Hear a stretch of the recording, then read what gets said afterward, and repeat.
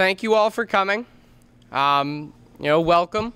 First things first, if you're not on the email list to be notified of these meetings, there's a piece of paper back there.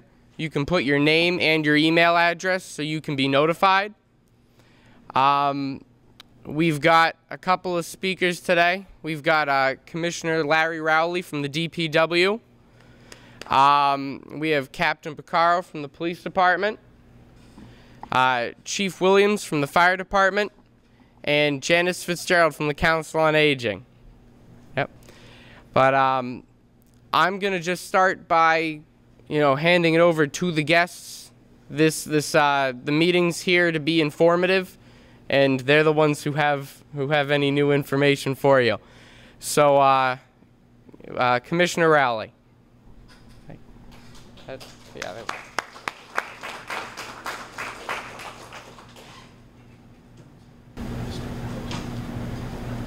Well, good evening, everyone. I don't have any statements, but I'll certainly answer any questions. Could you guys speak into the microphone so the cable can pick it up? If you have any questions, just come up. We are, if there is any question, any concern, anything that you want to see fixed, we are your representation. That's why we do this job, and that's why we have these meetings. I inform people who I see and interact with that I'm having these meetings, and I invite people on Facebook, I share it on Facebook, and I've put together an email list. Whenever somebody questions it, whenever somebody says, when do you have these meetings, or I'm not informed, I tell them to sign up for the email list. I can't tell every single person every single time this is what we're doing unless I can do it with a blanket method like email. I can notify you, I can give you a daily reminder that we're having these meetings, but I cannot take you from your house and bring you to this meeting. So I'm actually very happy with the crowd we have. It's not the biggest crowd that I've seen, but in terms of involvement, I'm glad to see so many people out, especially with the weather. Do you want to? Yes. Was your meeting tonight on the City of Brockton website? I don't believe it was, no.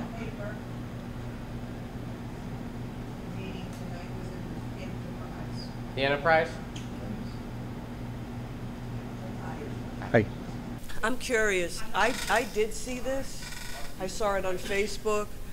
I saw it in the email.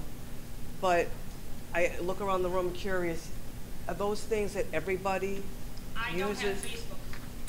And I don't, and other people are walking away from, unfortunately, walking away from Facebook. I haven't because, well, I just haven't and I'm not going to.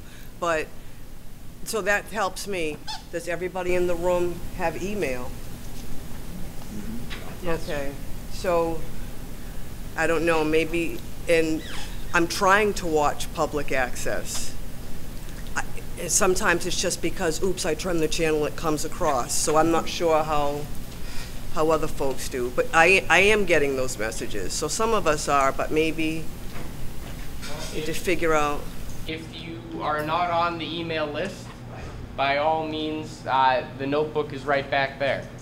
And that is the most effective way that I have found to communicate quickly to everybody. Because I've covered the ward. I've walked the whole ward before, but it takes me most of a year.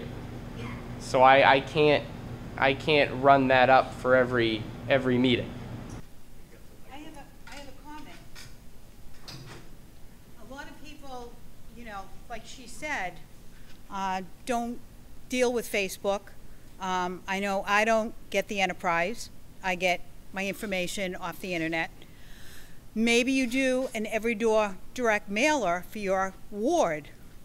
Everybody gets mail. It's expensive. It's expensive.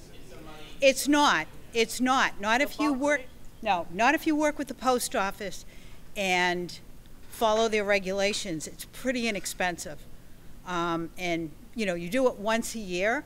I don't know how many times we have these meetings. This is my first one. But, you know, tell people in the ward, you know, this is the way you find out about information. You know, here's my email. This is the link you find on the internet or on the website, and just get the information out there, and maybe more people will come in. I wasn't aware that it was so cheap, but I'm gonna have to look into it. Yeah. I'd be more than happy Well, to help if you want. absolutely, yeah. The whole point is to inform as many people as possible. So that's. Actually pick specific streets. Yep. And, you know, I do want to keep going with the guest speakers we have, because they have taken time out to. Oh. I don't know who you are. What commissioner of what? Thank you. I missed that. I thought it was the parks. But I got to admit that I'm really naive as far as the trash barrels. I was the only one on my street still putting plastic bags out, wondering, why do all my neighbors have new trash barrels? What did I miss in here? Now, I'm home after dark. I leave in the dark, so I'm kind of in the dark. I don't know what's going on. Well, I sent an email to you, and you said everybody's getting new barrels. And I said, great. Well, when I got the barrels, yes, all right. There's little ones for recycling, right? Wrong. 96 gallons? Oh, how many recycles am I going to put in that thing? That's like a month, maybe 2 months worth of stuff. My wife and I can fill up that little 36 gallon in 2 days with kitchen trash, 2 trash bags. That thing's full. So I understand why they're doing it. They're trying to get revenue, obviously, because every town I drive through has 2 96-gallon barrels. What happened to a major city like Brockton? I understand why they're doing it. To answer your question, is a lot of the landfills and incinerators are shutting down, so they're forcing us, and we have to recycle more. Oh, I recycle everything, but that barrel's way too big. Which we increased by 3 gallons, because the old ordinance was at 32. Now, you're saying recycling. You're talking trash. Right. Recycling is the, oh my God, behemoth. That'll never go out once a month, maybe. Well, that's why we do it every other week now. Right. I understand. So But again, I didn't know anything about this until all my neighbors had new barrels. you know, on your barrels, there was a I plastic was the bag last with one- some information right, I was on the it. last one on the street to get one. I emailed Jack to get, you know, where's my barrel? He said, everyone to relax. Okay. But it was like, I looked around in the morning, like 2 weeks in a row, everybody's got brand new barrels. So obviously, I wasn't contacted about this. Maybe something came in the mail, I missed it. Sheila Keene, I have a question for the, you had mentioned in your last email about the ward meeting that there was going to be a change in the summer on the yard waste pickup to bi-weekly. That might be a problem when it gets to be fall with the leaves. It's July, August, and September, and then we start picking it up again in October and November and December. Weekly. So bi-weekly is only in the summer. Weekly is spring and fall. And the yard waste is not that much at that time. Thank you. Yeah, and regarding the communication, I don't have Comcast, so I don't get the local station.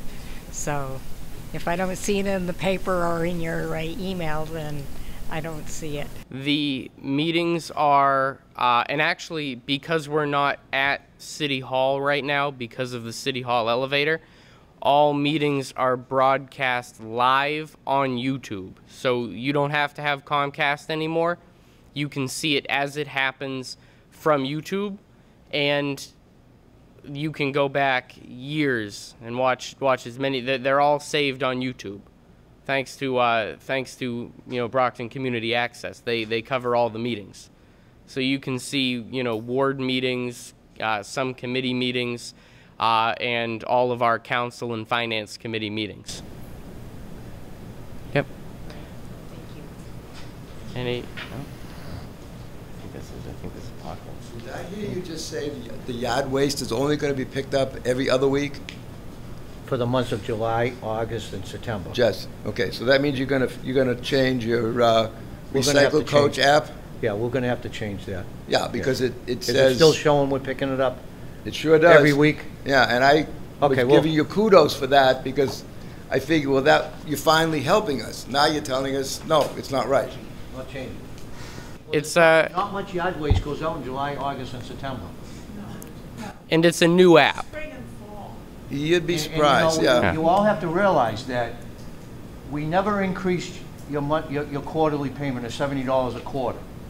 We tried to fit in the two new barrels. That was $3 million just for the barrels. So there was no charge to the residents for this. So yes, we had to cut back a little bit here, a little bit there, to stay within the $280 for the year. So you're That's gonna why put we in went this- recycle every other week. That I And the yard waste, we understand. had to cut back, because it was a waste of money having these trucks ride around the city July, August, September, and hardly anyone's cutting their lawns in, or there's no brush to put out or anything like that. So that's why we picked those months, And the money, But the other months, May and June are gonna be every week. every week, yes. Okay. That should be spread around. Yeah, The- you wanna put it on your app. I think I mentioned. We Did I put it- mention it in the we email? tried to put it everywhere we could. Yeah. Because the neighbors will say to me, oh, they didn't come up here. We figured it would Well- come with the recycle. You know what you got to tell them. Got to tell them call Jack. That's still on. I'll talk to everybody. I'll Yeah, talk to them. recycle Yep. coach. Give them my cell. I'll take care of that. Yep. I just wanted to add one thing. Kim Williams, Ward 6. So I've been going to city council meetings for quite some time. I don't get there as often as I'd like. The finance meetings as well. When you attend these things, you see what they're working on and what's coming. So I've pretty much known for about almost 3 years that this has been in the works and coming. So if you go out and you try to get informed, I guess. And I know it's hard, it's frustrating not getting the communication in time, and everybody lives minute to minute now and they're busy, but if you do go out and try to get to one meeting a month or one meeting a quarter, you do catch up on what's there, or if you catch it on YouTube or on cable. I mean, you do see some things. So. Thank you. Does anyone have any other questions for Commissioner Rowley? No. All right. Thank you for coming. Now I want to bring up Chief Williams for an update from the fire department. All right.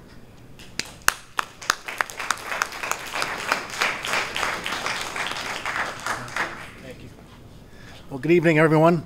I'm here to tell you that at this point, the fire department is in very good shape. We actually have 12 recruits in our fire academy right now. They're scheduled to graduate a week from this Friday, which is May 4th, which is going to boost our department from 180 to 192. It's going to help for the summer season when I have a lot of firefighters on vacation, things like that. These new firefighters are going to make a big difference, drops our average age down, which protects the city a little bit better. So we're in good shape overall. I was wondering if anyone might have any questions.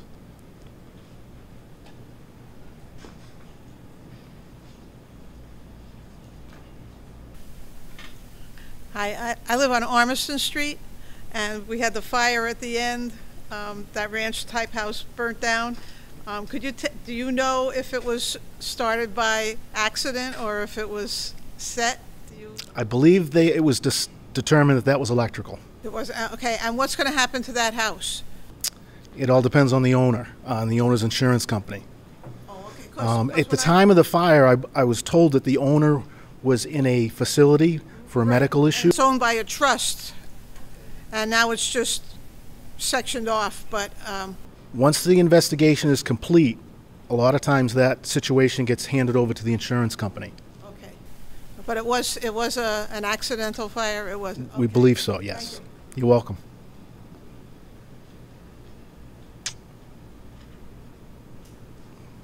Nobody wants to ride in a fire truck? This is your chance to ask.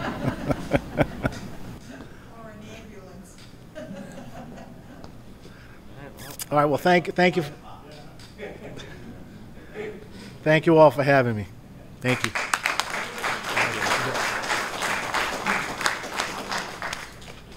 All right. Now, I know, I don't think anyone here is ready to get into this kind of service yet. I think you've all got a couple more years left. But I want to bring up Janice Fitzgerald from the Council on Aging.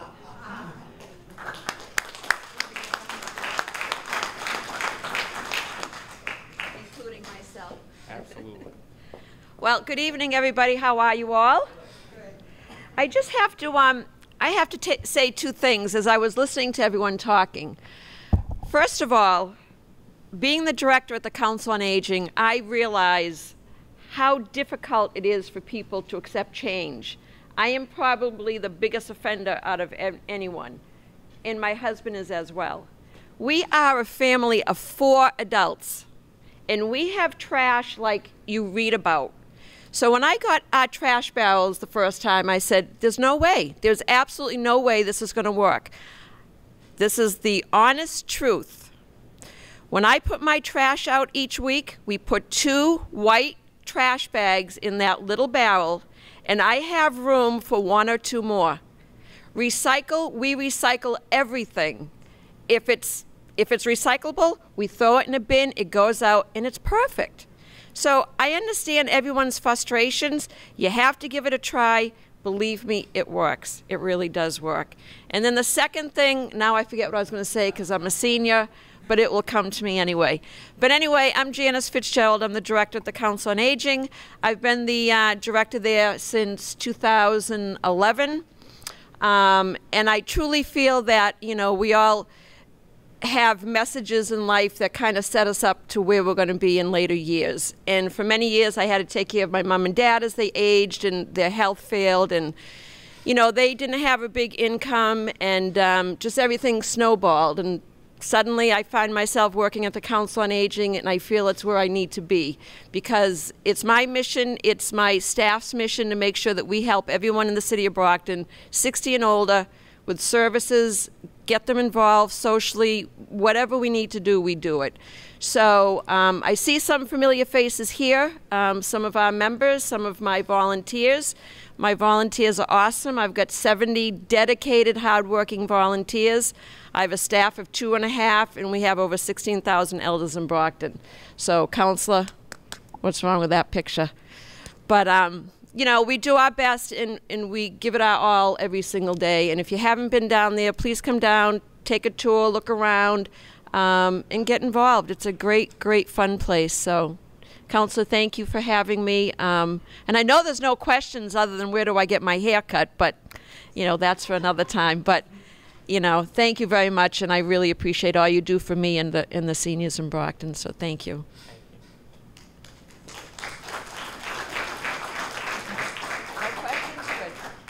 I go to the Council on Aging for all the events and everything. I can't wait to grow up.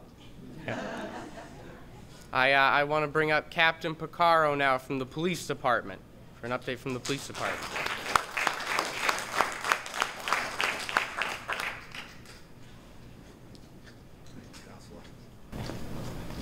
Hey, good evening. I'm Mark Picaro. I'm a captain with the Brockton Police Department, coming up on 17 years with the department. I'm the Patrol Division Commander. Basically what that means is I oversee the department's 3 patrol divisions. In addition to that, I'm also one of the public information officers, so when the media calls about something, I try to answer their questions. And I also receive I don't know if anyone's ever used it before, but the C-Click Fix complaints. If you go on the city's website, there's an app, some sort of a function called C-Click Fix. If you have an issue or a complaint regarding city departments, you can lodge that complaint online and it comes right to us. If it regards traffic or parking related issues, I get them and then I try and handle them. I'll take any questions if anyone has anything. What do you got, sir? I live up in Cary Hill. And when did we stop enforcing noise ordinances? When I was growing up, if you had a loud car, you'd worry the registry cops are going to pull you over. They go by my house, not 1 or 2, like every other car going by has got no muffler or a modified muffler. Yeah. I'm not even talking about the motorcycles, the pickup trucks. It's just constant. I could sit out there, like every other one. It's just, I'm like this. Are you kidding me? Yeah. Well, it's like there's no law enforcement. it's lawless. Anything goes. Speeding and noise. Yeah, I get it. I'm sure you hear it. Yeah, I go to different meetings, and one of the big things is, you know, drug issues or traffic-related issues. Huge issue. You know, unfortunately, we only have so many cruisers on the road, and you've heard it all before, but it is the absolute truth. I mean, I would assure you that if that car went by a cruiser, action would be taken. That's what I was wondering. Do they go after these guys? Yeah, I mean, it's certainly certainly against the law. I can't even grill. On my grill, I can't even hear my phone, my radio. Yeah, loud noise coming from a motor vehicle is against state law, so that's, you know. Like I said, if I was a cop, I'd be pulling these guys over left and right. I know you have better things to do. No, it's not that we have better things. We're just not there probably at that point in time when the loud car. I mean, I can hear them a mile away. They're still going. Yeah. They sit in front of my house and you're like, wow. Right. Revenue would increase. Yeah. Other than that, I don't have any. All right, thank you. Anybody else?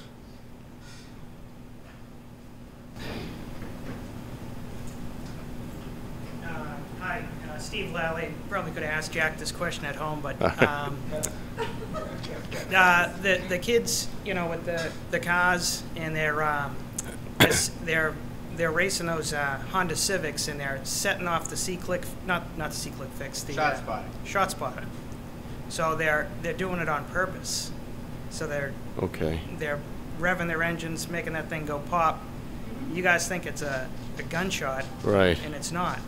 So they're teasing you in a way, but you know, I think the fines ought to be increased, or you know, doubled, you know, whatever you need to do. But yeah, have you heard that before? You know no, that? This is the first I've heard of it. I don't know if other officers are aware of this. Yeah. Because there was a local business. I don't want to say which one right now, but right, yeah. You know, they were calling, and it's like, you know, hey, the police call and say, hey, we're coming down right now. There's a gunfire right outside. Right. And it was a car. So. Yeah, that's interesting. I'm glad you said that. I'll pass it along. Yeah. You know, I was unaware of that.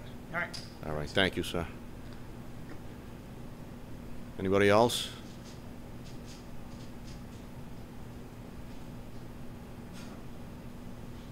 That's it? All right. Guess that's a good thing, maybe. Thank you. Yeah. Aren't we lucky that was yeah. Good area? Yeah, I'll take it. Yeah. Absolutely. All right then. Thank you. Thank you. Thanks a lot, Tom.